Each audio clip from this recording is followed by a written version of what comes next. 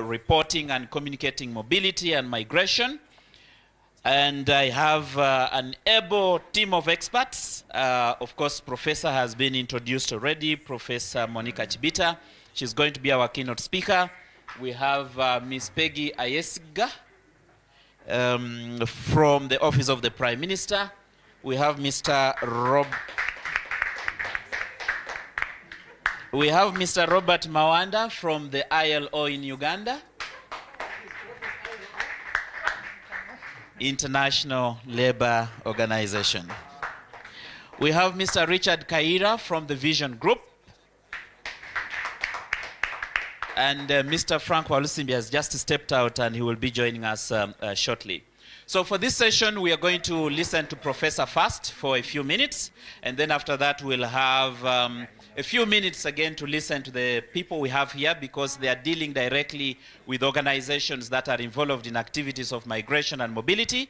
And then we'll also have a few minutes to have a conversation with all of us in the room. So ladies and gentlemen, to kickstart us off is our keynote speech that is going to be made by Professor Monica Chibita. And unfortunately, our podium has got a bit of issues. I am going to request Prof to present from where she is. You're most welcome, Prof. Thank you very much, John Baptist, and thank you, everyone. They said it's a conversation, and conversations don't usually begin with protocol. But I would like to recognize everybody that is here, starting with the university administration, our friends from Germany and the partner universities and institutions, colleagues from the department, and students as well, plus all our guests. I recognize and appreciate your presence here. It's a great honor to be here. It always is.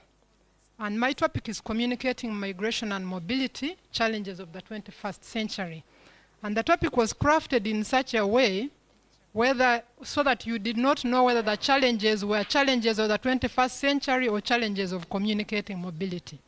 So in my own wisdom, I have conflated them. Greetings from Uganda Christian University. We have Mr. John Semakula here, who is my colleague at UCU, and head of the undergraduate program at Uganda Christian University.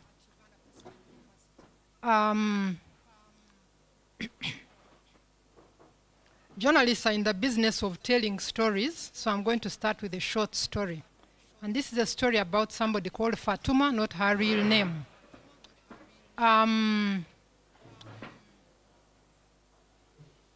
Fatuma worked with us at home for 5 years. And then she left to start a family with Juma, her husband. And Juma is not his real name either. They struggled to eke out a living for a few years, but soon Juma was diagnosed with cancer when their first and only child was 8 years old. Juma died within 2 months of diagnosis. We were concerned about Fatuma and we appealed to her to come back and work with us and would look after her and the child.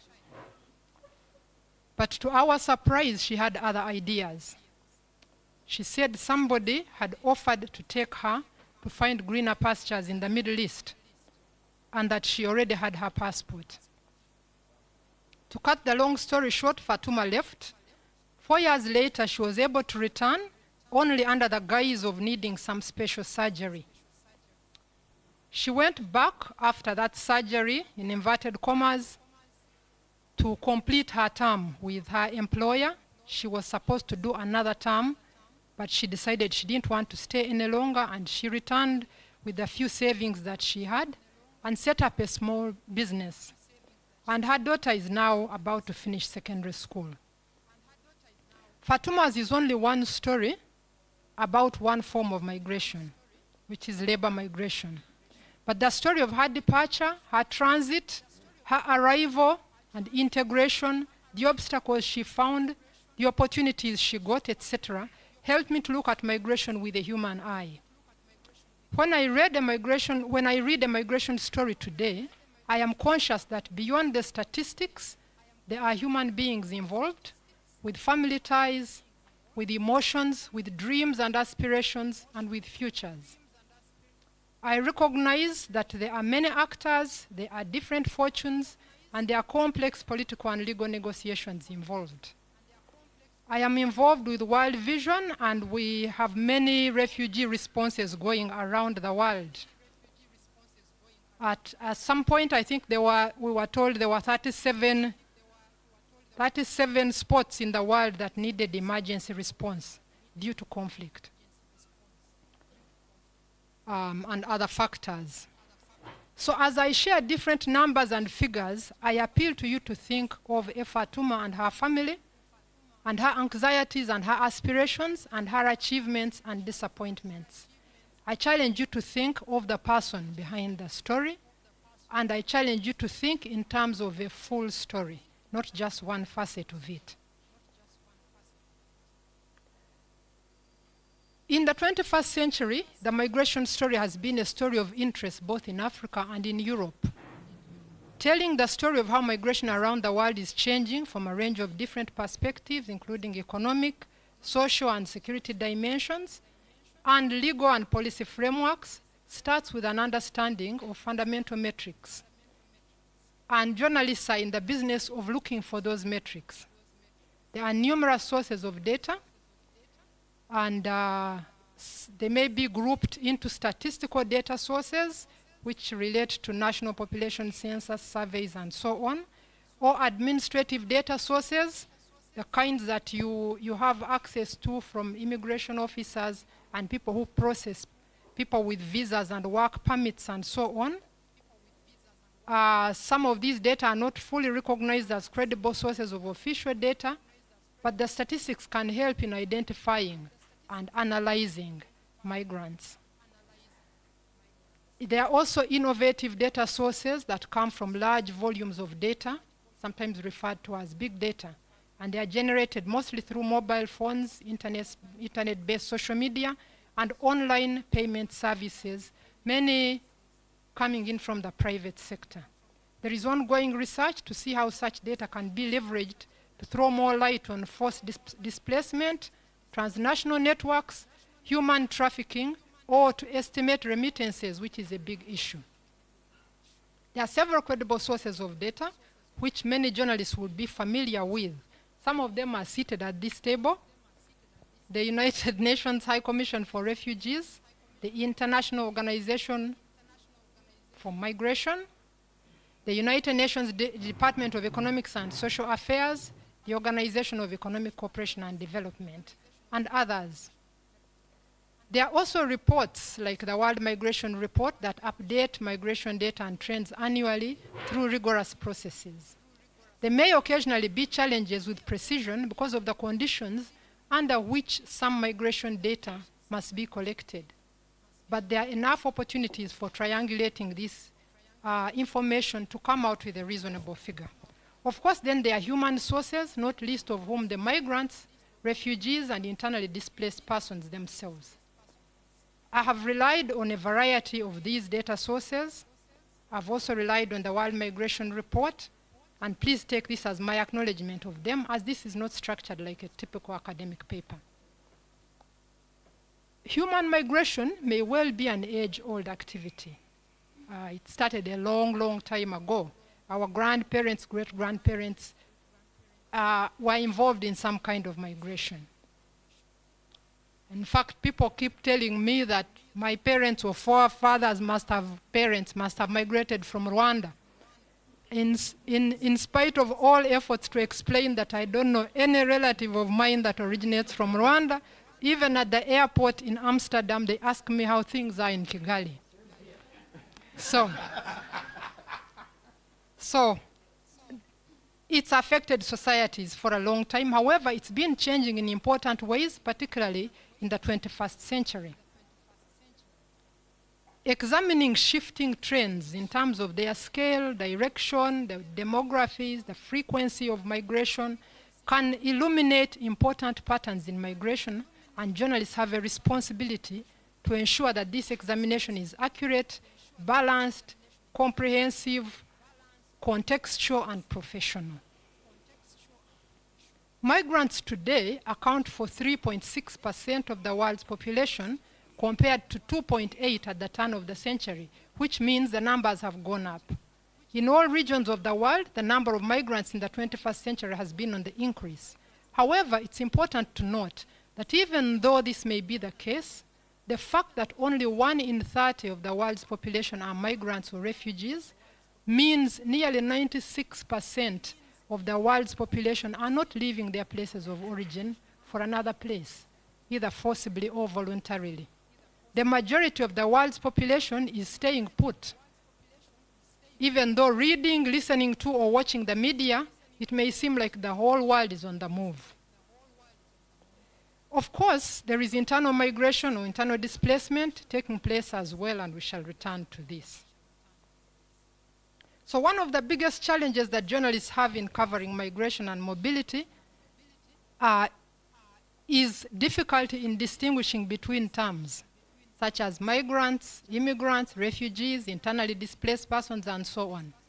Don't worry, I'll not attempt to define all of them here, but for purposes of our discussion today, I'll talk about 1 or 2 that I'm concerned with.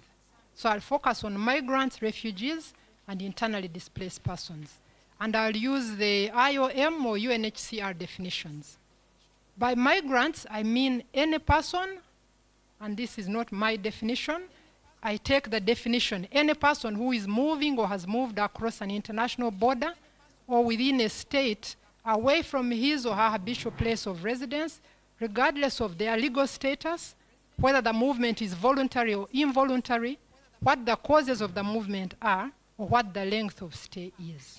That is a migrant. So that covers a lot of categories.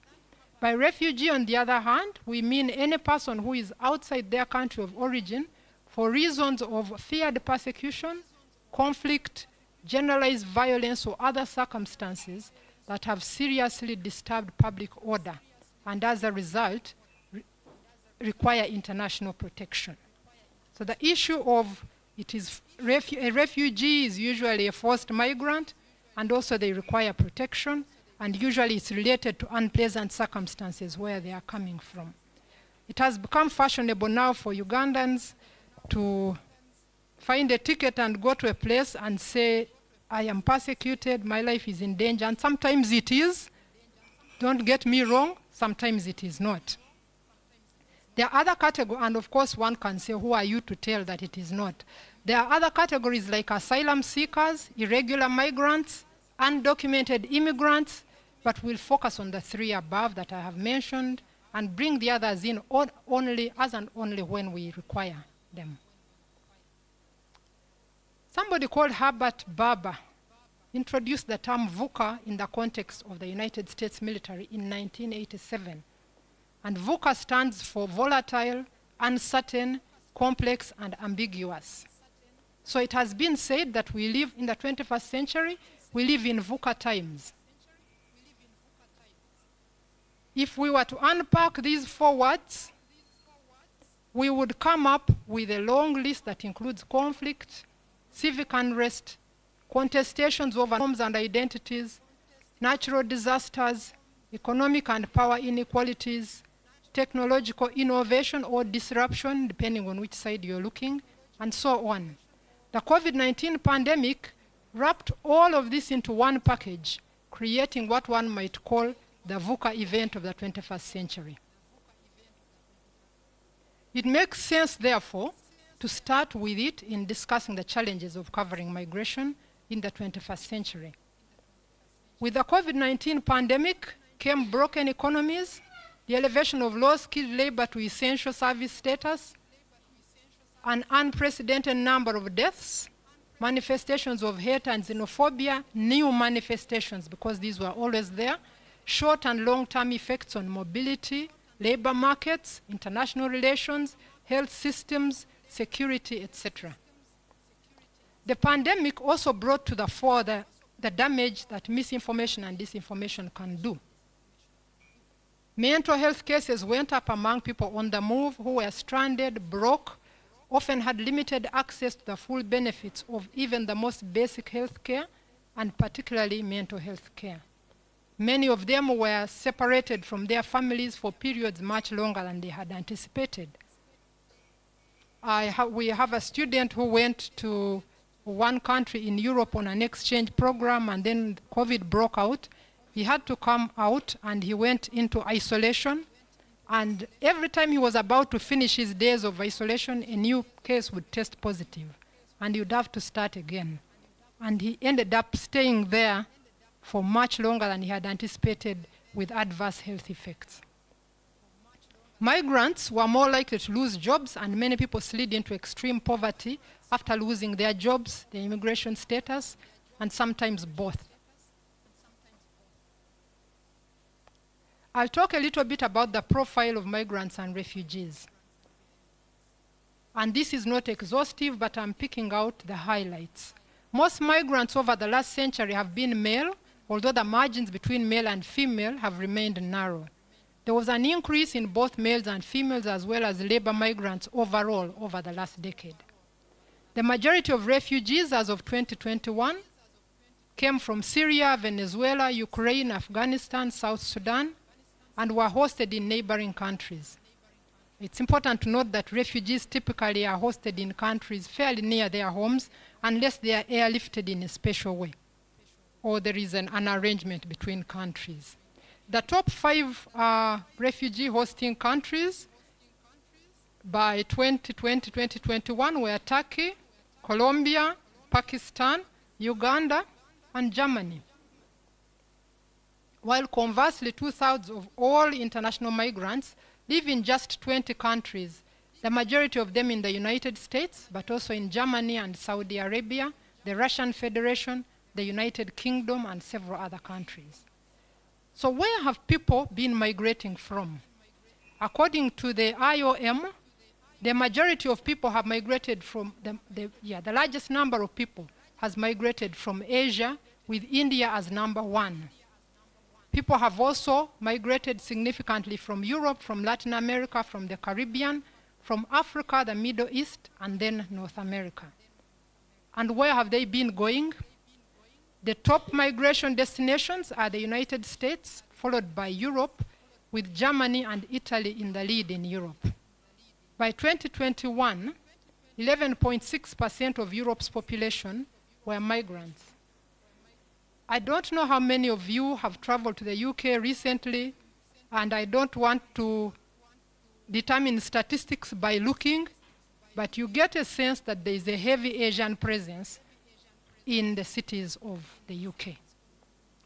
The rest of the list of destination countries includes mostly high and upper middle income countries, with only Egypt featuring prominently from Africa in the top 20 list. I would expect that South Africa would be somewhere there, but I don't have enough facts to be able to ascertain that. I know that South Africa ranks very highly within Africa as a recipient of migrants. Uganda features prominently when it comes to hosting refugees, where they are among the top 5 countries in the world, as I have just said. Why do people migrate? Most migration is triggered by a complex of factors that the literature has categorized as push factors, meaning factors originating from the people's area of origin, and pull factors, which are related to destination areas. And I can only touch on these very quickly, but push factors include natural disasters, persecution, limited freedoms, human rights issues, unemployment, conflict, poor services like education and health, and so on. There is information about migration corridors, migrant deaths, and so on. I will not go into this. Pull factors would include what we call greener pastures here in Uganda. For instance, better wages, better medical care. In other words, the flip side of what I just said. The promise of security, greater room or perceived greater room for freedoms of movement, association, and expression. The media play a big role in painting pictures of the destination countries. Sometimes the countries also have aggressive recruitment campaigns to boost labor and change the demographic patterns at different times. So sometimes people are actually invited There's a time I applied for a Canadian visa and got 8 years. I had applied to attend a conference. I got 8 years. I used it only once, I'm sorry to say. So sometimes these things happen. I think it was the season. So I'll talk about some challenges that have been typical of the 21st century. And I'll start with something that is an opportunity but is also a challenge, which is technological innovation. I've painted the context of migration. It's not exhaustive, but we have an idea in what context it occurs, what are the challenges. So much as technological innovation has made communication, data collection, migrant tracing, monitoring of routes, etc., more efficient, it has also contributed to the uncontrolled spread of misinformation and disinformation. The funding models of communication platforms make it difficult to cooperate with their owners in regulating the platforms, as that would be equal to them biting the hand that feeds them. While some attempts have been made to moderate these communication platforms using automation, which is a good thing sometimes, there is a limit to how much machines can do to navigate complex ethical issues. The human capacity to do this on their own is still inadequate. So this is an area of challenge that we have to deal with as people in the communication space. Misinformation and disinformation are not new, but with technological innovations of the 21st century, the ownership patterns and so on, disinformation and misinformation have grown wings. Information spreads widely and rapidly, aided by the internet. Disinformation, which unlike misinformation has the element of intent to it, spreads even faster when fueled by a network of tech-savvy people with a common, often negative political agenda.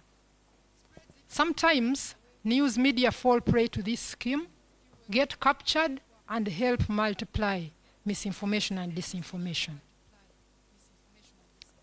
The situation I've just described, we are told, has contributed to a huge drop in trust for traditional institutions like the police and parliament, although these institutions may provide reasons of their own to be mistrusted. Not infrequently, journalists and media are lumped together with politicians and others as the enemy of truth, making it hard to access credible information from key sources. We somehow have developed a bad name. Journalists in specific situations have been accused, sometimes with evidence, of triggering negative discourses about internal and international migrants. What comes to mind are the media in Rwanda, of course, around the time of the genocide, the media in South Africa, around different instances of xenophobic attacks, and the media in Europe and the discourse of the migrant crisis around 2015, 2016. And I have migrant crisis in inverted commas even in my head. Often these discourses frame migrants as a threat to the European way of life and to their jobs. The media have also sometimes helped frame migrants as a burden rather than an opportunity, to be honest. Other accusations have been around negative reporting and oversimplification. A symbiotic relationship seems to exist between traditional and online media, with them taking the lead at different times, taking turns. So online newspapers have the advantage of being instant and garnering feedback very quickly. They thus hold some promise of facilitating debate and allowing a wide range of voices to be heard. The media that are not online have some other advantages, like being trusted by government officials and so on and so forth. But the same opportunity that the online media have can also create the challenge that we call echo chambers, where people get into small cocoons of their own, of like-minded people, and only hear each other's ideas and begin to believe that that is all of reality. And the online media have the potential to contribute to this. So that is another challenge. There is also the increasing complexity of the phenomenon of human trafficking. Human trafficking, a growing part of migration, is a complex affair. It usually involves more than one country, although it can be domestic. It tends to be run by people who combine it with other criminal activities such as drug dealing, prostitution, forced labor, etc. The typical human trafficker is tech-savvy, as they depend heavily on technology to keep in touch, transfer money, launder it, conceal information, evade security, etc. Trafficking in persons was first criminalized in the year 2000. However, its definition tends to be complex and multi-layered, and its operations highly disguised and sophisticated. So sometimes it's difficult even for journalists to tell whether what they are looking at is labor migration, legitimate labor migration, or human trafficking because of its complexity. Unlike smuggling migrants, human trafficking is associated mostly with forced labor, which may include forced sexual labor. Human trafficking puts the migrant in a vulnerable position or exploits their vulnerability around age, gender, socioeconomic status, and so on, for gain. But this gain may just be power. It may not necessarily be money at that time. The migrant often finds themselves in a position with no agency and no option but to comply with the trafficker's agenda because the trafficker holds their life in their hands. It's common in sectors like domestic work, construction, agriculture, manufacturing, and hospitality, where prostitution sometimes thrives. It's also associated with forced begging. Yes, there's such a thing as trafficking people to force them to beg. Organ removal, arranged marriage, etc. Some of these things are familiar in Uganda because they have been reported recently. The other related but not identical challenge is the growth in smuggling of migrants, which is, I understand, slightly different. This is akin to slave trade, as it is strictly for direct financial transactions and gain, and calls for concerted efforts to bring its evils to light in a comprehensive way that results in appropriate intervention, and the media can play a key role here. There is also the challenge of the growing number of persons displaced by climate change-related events. The IOM tracked trends in mobility, including those related to internal displacement events, like disaster, which is sometimes related to violence and conflict. Sometimes the three happen at the same time. Women and children often represent higher numbers than men, particularly among displaced persons. There are a few exceptions. The Pew Research Center also tracks migration trends, and according to their 2021 report, the number of displaced persons rose sharply in 2020 compared to 2019, driven by a combination of conflict, disaster, or violence, or a combination. This included people displaced within their own countries. 3 out of 10 displaced people were living out of their home country of birth by the end of 2020. The majority, however, were internally displaced, so the other 7 were internally displaced. Then there were others who left their country but did not officially apply for asylum or refugee status, particularly around the Venezuela crisis. And finally, in Europe and to a certain degree in Africa, those who moved from one country to another but within the same region. The period 2020 to 2022 is slightly different because the pandemic slowed migration considerably due to illness and travel restrictions, as I have mentioned earlier. This was compounded by the fact that most economies shrank, people found themselves stranded, lost their jobs, and so on. Undocumented immigrants often found they needed to return home because they didn't qualify for health care in the countries where they were, or their rights had suddenly been reduced by the pandemic. Urban dwellers also saw a need to return to rural areas, either because food was cheaper or they had lost their urban jobs. By the way, they were not welcome in the rural areas. Remember, there was a time when if you went from the city to the rural areas, people were very, very cautious about being far from you because they thought you came with COVID-19. For journalists, this was a difficult period because of curtailed movement and fear of contact resulting in infection. Media houses also cut back on their workforce, and work-from-home policies made reporting harder for many. There were challenges associated with resources to enable journalists to operate virtually. Of course, there were challenges with reaching sources as well, and one could argue that the quality of stories may have gone down as a result of that. But there were also opportunities, of course, like using mobile phones and so on, and we learned actually that journalism could be done differently. So what makes covering migration particularly complex in the 21st century, apart from the things that I have just talked about? I'll take a commercial break here to announce again that UNESCO has published a handbook for journalists under the title Reporting Migration and Refugees, Handbook for Journalists and Journalism Educators. I hear Susanna whispering that she brought a few copies.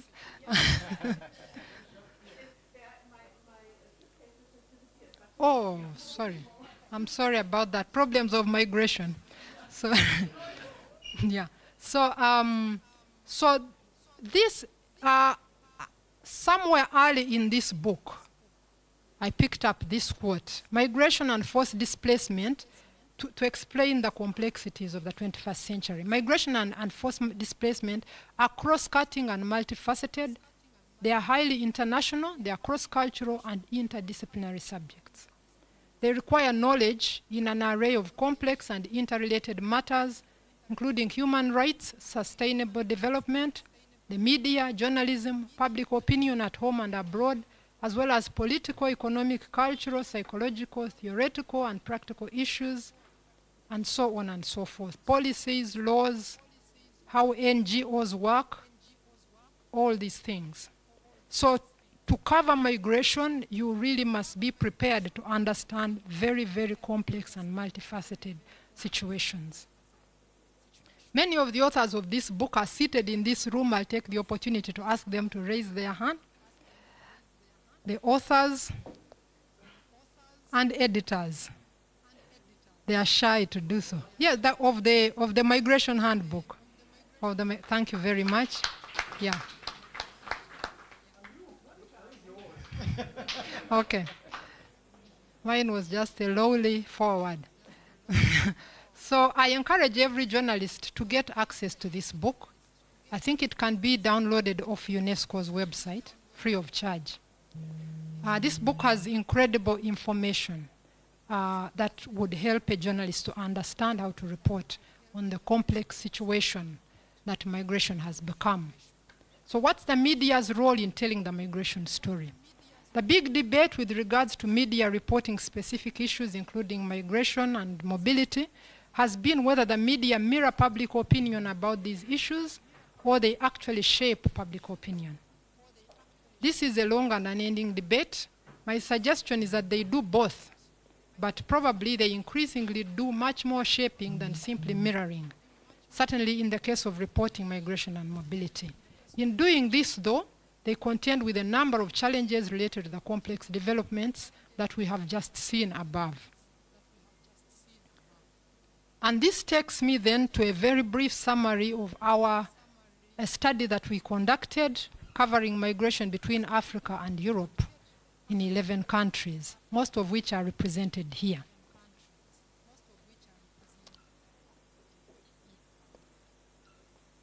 In 2020, a consortium of researchers led by Professor Susanna Fengler, of which several of us were on the team, embarked on a content analysis of leading online outlets in Africa and Europe, covering 1 year from January 2015 to 31st May 2015. And we sought to establish how do the media in Europe, destination countries, cover migration from Africa, how do media in Africa, countries of origin, cover migration from Africa? What are the similarities and differences in coverage? Who, for instance, do the media in these places portray as key actors in their stories? What is the content? What is the form of the stories? And what is their tone? If you see me concentrating on Africa and Europe, it is because this project springs from that. The focus is on Africa and Europe. So we selected 2 mainstream online media outlets from each of 11 countries, and the study has since been published. I'll just run through very quickly the findings of that study. Using the same search terms and research tools, and applying as much rigor as we could, we found that there were much fewer articles from the African countries retrieved on the subject of migration from the African media outlets than those retrieved from the European media outlets, even though that migration was from Africa to Europe. Ethiopia had the largest number of articles among the African countries, perhaps due to the events building up to what is called the Mekele Offensive in November 2020, which was a huge conflict. This could mean the African researchers were not as rigorous in their research, or that not as many stories were archived in accessible databases, and so on. But given the standardization of search terms and the general rigor of the study, we concluded that there is a significant gap between the volume of migration coverage in Europe and in Africa. And this was backed by the literature. While the number of articles from Africa over the 1-year period remained flat and low, Europe not only had much higher numbers, but there were clear peaks around major migration events. Countries where most migrants went, like France and Italy in Europe, had a lot more coverage than countries where Africans came from, like Ethiopia, Nigeria, Kenya, and Uganda. The more people applied for asylum, the more coverage there was. The articles from Africa were mostly opinion pieces, while the European outlets had more news articles. Most articles in the European outlets had Europeans as main actors, even though the stories were about migration from Africa. Subjects were dominated by dramatic events like ship and boat accidents. These were followed by European migration policies as well as other countries' migration policies. There was not as much focus on the contextual factors, and this is very important. There was not as much concern about the factors that led to migration, or the circumstances under which people left or under which they transited to their destination country. So things like economic hardship, political religious persecution, climate change, etc. were mentioned in passing or not at all in many of the stories. There was more interest in migrants once they arrived in Europe in terms of their accommodation, integration, welfare, etc. Another issue was that Africa was sometimes treated as one country in some European coverage, so the nuances of individual countries of origin were lost. African media outlets coverage, on the other hand, was dominated by the dangers that accompanied migration. There was ironically more focus on European migration policies in the African media outlets than on those of the countries of origin. So you found much more reported about migrants' rights in the countries where they go, their privileges, their opportunities for permanent status, etc. Like their European counterparts, African media outlets were more focused on the story after migration than the origin or transition story. So themes like integration, discrimination came up often. On the contrary, issues that one would consider like hot potatoes did not come up. While European media had citizens and refugees as well as political actors as main actors, African media mostly had political actors and representatives of international organizations like the UN agencies as main actors. They also had very, very few voices of refugees or internally displaced persons. Potential migrants and civil society in the countries of origin were not prioritized either. And it was not clear whether this was due to lack of capacity to report in more depth or a culture of protocol reporting where the big person gets reported first and then the next one, and then by that time there's no space for the ordinary person. It was also not clear whether reporting potential migrants was considered unsafe for local journalists in politically, economically unstable contexts. I guess we'd have to do more research on that. It should be noted that a considerable number of the stories in the African media outlets were drawn from the international wire services, like Reuters, AFP, and so on, rather than originated by local journalists. A number of things emerged from this study. One, there were indications that migration reporting in the countries of origin was sometimes curtailed by limited newsroom capacity and resources, limitations on press freedom, and concerns for self-preservation, as well as the culture of protocol reporting. There were aspects of elitism, particularly in the African media outlets, with ordinary people, including migrants, rarely featuring. Whilst there was a higher volume of reporting on migration in the destination countries, the reportage tended to be inward-looking and to pay little attention to the context.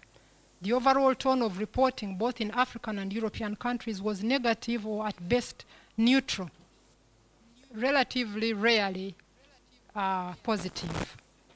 There were more negative stories coming out of the African media outlets than the European ones. The reportage on both continents was lacking in context. Political, economic, and cultural factors contributing to migration received scant coverage, and we could debate the causes of that. This was a one-year snapshot, but you can see that it confirms a lot of the challenges that we have discussed that are documented in the literature elsewhere. If we were to look at the entire 21st century, the picture may be different, but maybe not very different because the century is advancing. As I conclude, we have work to do. And the Compass project, which was launched this morning at this conference, has a plan. We look forward to seeing how it unfolds to strengthen the capacities of and networks of journalism training institutions and media houses to report migration, mobility in more informed, accurate, contextual, nuanced, and meaningful ways. I thank you and wish you a productive conference.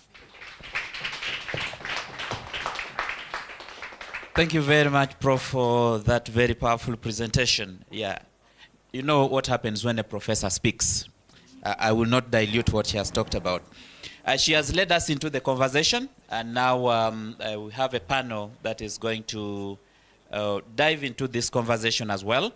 But before we get there, it would be important to know who they are and what their organizations are doing, so that when we are conversing with them, we know what they are involved in.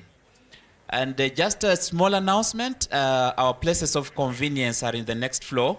So you just step out through the door and then there are stairs, and you'll be able to be helped there. Now I'll start from this side, from Mr. Mawanda. So Mr. Mawanda, briefly, we just want to know what is the International Labour Organization doing on these issues of mobility and migration, maybe in a minute or two.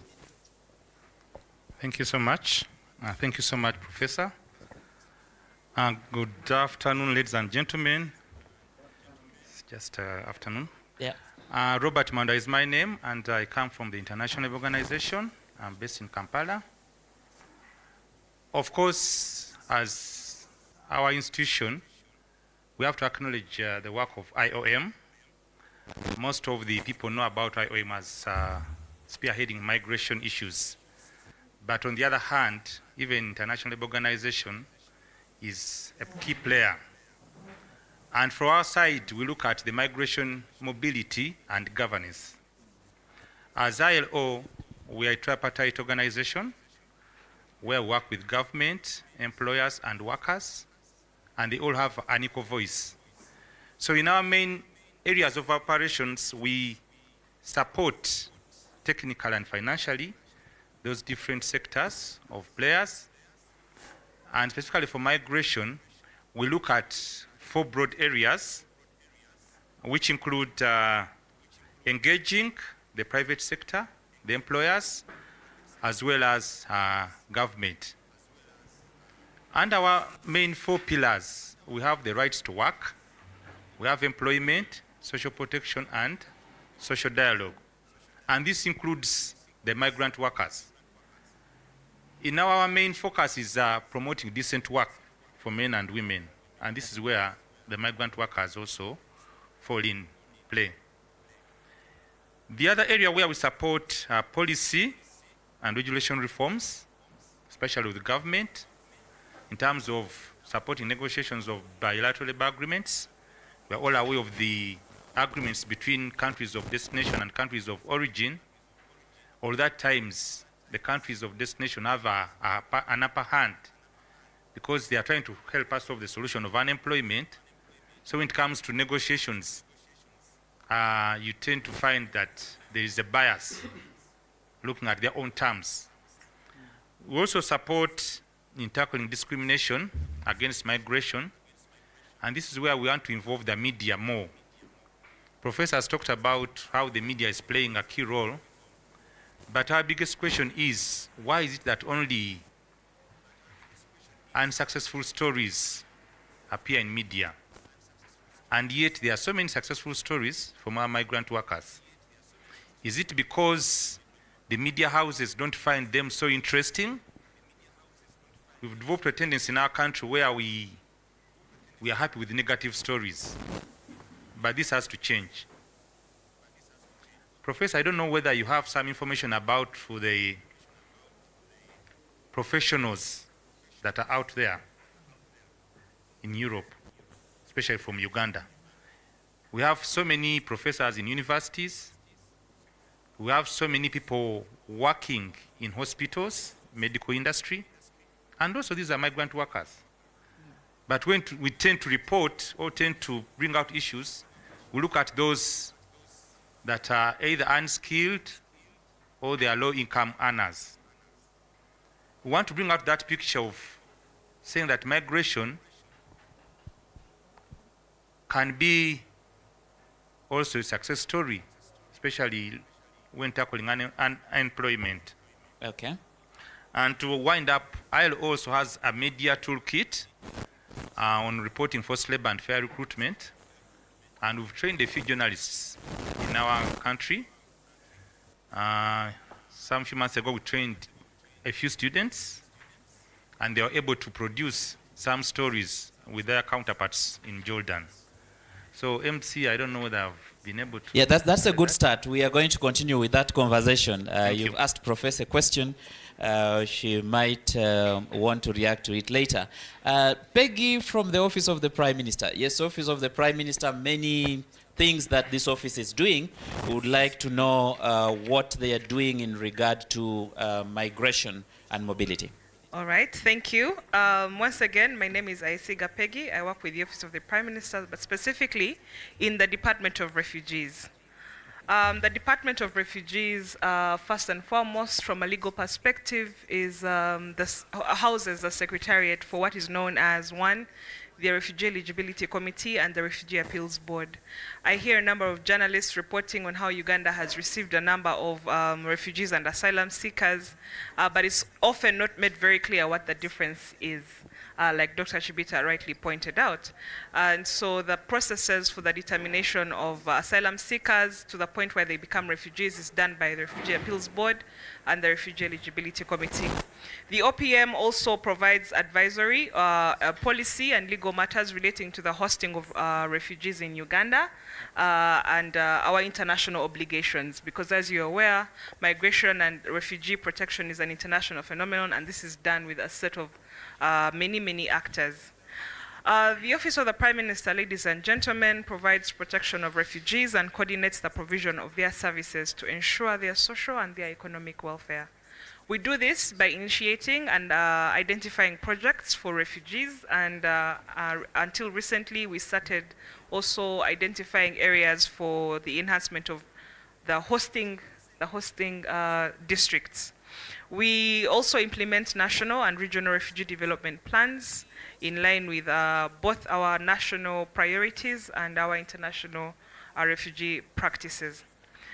Lastly, we also give documentation in the form of identification cards for both the refugees and the asylum seekers, so as to enable them be included into society and access services in the same way that nationals do. So very briefly, that's really what OPM does. All right, thank you, Peggy. We are going to return to that conversation, especially of the other people who are not asylum seekers and refugees who deals with them.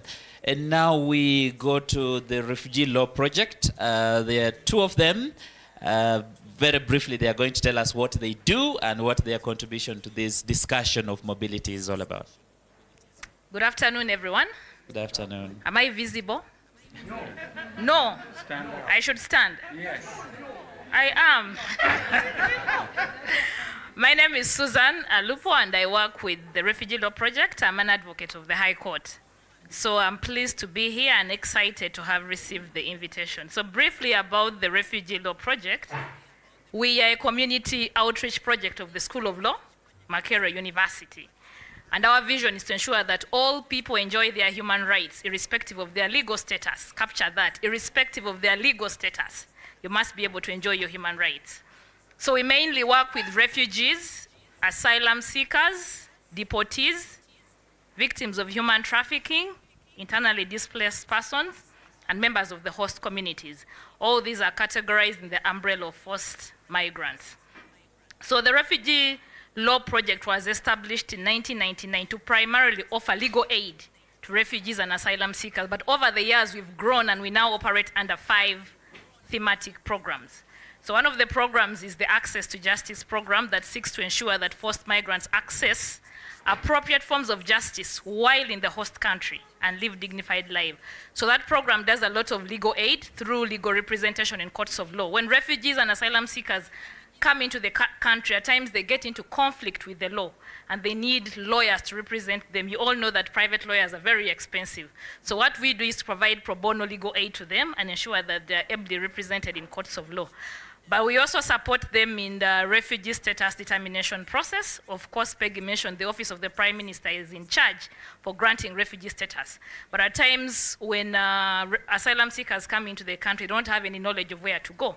So we assist them with that because they're supposed to legalize their stay within 30 days in the country. When they apply and they're also rejected, they come to us to assist in the appeal process and review process. We also do a lot of detention monitoring for those in conflict with the law. You may be arrested and taken to prison, and the lawyers go there to identify those in need of legal aid. The program does a lot of advocacy on issues of access to justice policy. So we advocate for reform in law, policy, and practice in this country on issues of migration. We're also involved in a lot of capacity building, and this is where we've been training journalists. Because we also report different on issues of migration. You find someone saying this is an asylum seeker, yet the person is an economic migrant. So there's mixed reporting. So what we did at RLP is to end of journalists to ensure that they understand refugee law and forced migration such that they're able to report correctly. So we are doing those trainings mainly in the refugee hosting districts. We've not done much in Kampala for the journalists here in the urban centers, but that's one thing that we're also doing. We have a program titled Mental Health and Psychosocial Well-Being that basically provides psychosocial support to forced migrants. One thing you will need to understand is majority of forced migrants suffer with the negative impacts of conflict. When you witness a loved one get killed, when you witness sexual violence, you can't remain the same. So when you come into the host country, you continue to grapple with the negative impacts of conflict. So what that program does is to offer them psychosocial support to enable them integrate and cope while in Uganda. We have the Gender and Sexuality program that does a lot of prevention and response to sexual and gender-based violence. My experience at RLP shows that when we screen 7 out of 10 by sexual violence during, before, and after conflict, even in Uganda, some continue to suffer with sexual violence. So we do a lot of advocacy at national level and international level on recognition that males can also undergo sexual violence. Then we have the Conflict, Transitional Justice and Governance program that seeks to address legacies of past human rights violations. When you speak about conflict, Ugandans have also undergone conflict. It's not only neighboring countries. So Uganda as a country has suffered conflict, and all parts of Uganda have been affected by conflict. So that program basically supports the nationals who also continue to grapple with the negative impacts of conflict. So they do a lot of advocacy on the laws and policies, like very instrumental in passing of the TJ policy, which is now an umbrella law that speaks to aspects of reparations for victims of war. They also do a lot of rehabilitation for war victims who have suffered conflict in Uganda. But I would also implore all of us to visit our National Memory and Peace Documentation Center in Kitgum. I don't know if you know where Kitgum is. It's in the northern part of Uganda. We have a museum there. We call it Uganda's only history clinic that documents and archives past and present conflict events. So if you want to understand Uganda's conflict history, please walk into the museum and you will be able to know. Organizations can speak to key issues affecting refugees, but also work closely with the young people, training them on video advocacy skills so that they can later speak for themselves. If refugee law projects cease to exist, these young people should continue championing for the cause. So those are our 5 thematic program. Oh, we have research and documentation. As a project, I'm winding up, as a project of the School of Law, I think one of our obligations is to do research and document. So there are a range of issues affecting forced migrants that we do document on. So I would implore you to also look at our website and see some of the working papers that we have written. But we'll continue to do this. Thank you so much. And now we move to Mr. Kaira. Thank you. Thank you, Doctor. Thank you, Prof. A very good afternoon. My name is Richard Kaira. I work with Vision Group. Refugee Law Project said they have 5 thematic areas. Actually, there were 6. Our contribution as Vision Group are in 5 areas. Without fear of contradiction, I think I can say that Vision Group is the biggest media organization in Uganda, with 52.9 audience share combined. The 5 thematic areas where our contribution is, one is taking the debate to the audiences, to the people. So we organize outdoor engagements where stakeholders, the duty bearers, meet the citizens to discuss these issues. So that is one. 2, we do referrals for those people who have issues and they come to Vision Group. Then we do referrals. If there are issues related to torture, then we usually engage the CSOs, ACTV, PLA, and others. So we do those referrals. But we also do what Prof called the protocol reporting, the conventional reporting for awareness purposes on these issues of migration. And then we do the talk shows, the studio talk shows, where we invite those with positive stories and of course the negative experiences and the duty bearers. We also do investigative reporting. And it is actually in that area where we try to uncover some of these issues that are difficult. And of late, we did a wonderful project. It was started in 2020, the Dubai series, where we sent an undercover reporter in Dubai, and she spent there a month as a housemaid. And then we compiled the series, and we ended up publishing in the newspapers, doing podcasts, and finally we also published, I think I can ask for a commercial break. Yeah. So, and we published this book as Vision Group. I think I can stop there. Thank you, Mr. Kaira. Last but not least, Frank. Thank you, Doctor. Good afternoon, friends. Good afternoon. My name is Frank Walusimbi. Most people know me as a journalist. Yes, I am. I transferred my skills to the United Nations High Commissioner for Refugees, and I work there as a communications officer. UNHCR, maybe most of you might have an idea what this organization is about. It's a UN refugee agency that works to ensure that everybody has the right to seek asylum and find refuge, having fled from violence, persecution, and of recent, we have so many people moving because of the harsh effects of climate.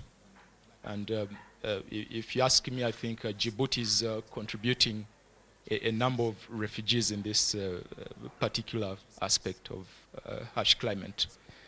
UNHCR in Uganda is present mostly in the southwest and mid-southwest of the country and the West Nile. We are working to ensure that refugees and asylum seekers get the protection that they should get and the humanitarian assistance. Currently, as I speak, we have 1.5 million people living as refugees and asylum seekers in Uganda, in 13 districts, including Kampala. Note the term refugees and asylum seekers. The lady from the Refugee Law Project was particular about that. I read reports that don't explain properly who an asylum seeker is, who a refugee is, but we try on a daily to explain to the reporters we interact with that they are different. From asylum seeking to a refugee, yeah. So we're also working to ensure that refugees get durable solutions or long-lasting solutions to the problem of, or rather their situation of being a refugee. For example, the most recent that we've been working on quite emphatically is the voluntary repatriation. The Burundi refugees who we are supporting to go back home, and today morning over 100 were supported to go back home to Burundi because they believe it is now safe to go back. If they believe, they can go back. If one doesn't believe so, they have a right to stay here for as long as they like. We have refugees who have been in this country for over 20 years, and they contribute greatly to the country's economy, basically to the social economic aspects of this country. They have all the rights aside from the right to vote. And that's the beauty about the refugee policy in Uganda. The lady from OPM can explain further about that. Open policy allows free movement, access to national services, education, health, everything aside from voting. UNHCR is present in 137 countries, and at the turn of the first quarter of last year, the number of refugees for the first time hit the mark of 100 million. There is over 100 million people living as refugees and asylum seekers. It's very worrying, but as UNHCR, we stand to that challenge to ensure that each one of those 100 million people and more gets the protection and the humanitarian assistance that they need. When refugees move into the country, they come with a lot of hopelessness, emotional pain and physical pain. They come with a lot of anger and hunger. Anger because they are forcefully displaced. To be sent away from a place you call home is a very sad thing. It's a very annoying thing. So we ensure they come in, get the emotional support that they should get, the health screening. It's quite a lot that happens on the ground. But for now, I can leave it at that. Thank you very much, Frank. I now return to Dr. Ojara, and I want us to dive a little bit into a conversation on the keynote. And one of the issues that Professor has raised is the issue of data sources, data on mobility, data on refugees, data on asylum seekers. So when you look at the Ugandan context in terms of this data, the availability of the data to help the media people report accurately, what would you say? Or everyone has their own figures? Good afternoon. I'm Dr. Pius Ojara, the Director of Refugee Law Project. On the question of data, data is also a contested issue, right? And you have to agree a criteria of what meets the standard to qualify as a data. So that needs a consensus of experts. So it's important that there's an agreement on arriving at a certain set of data. I think that's important. It shapes conversation, and it also shapes understanding the scale of the issue. Okay. Actually, talking about data, you know, whoever sets the language of conversation determines the course of that conversation and eventually the outcome of it. I think the language of data is misleading also, because data is only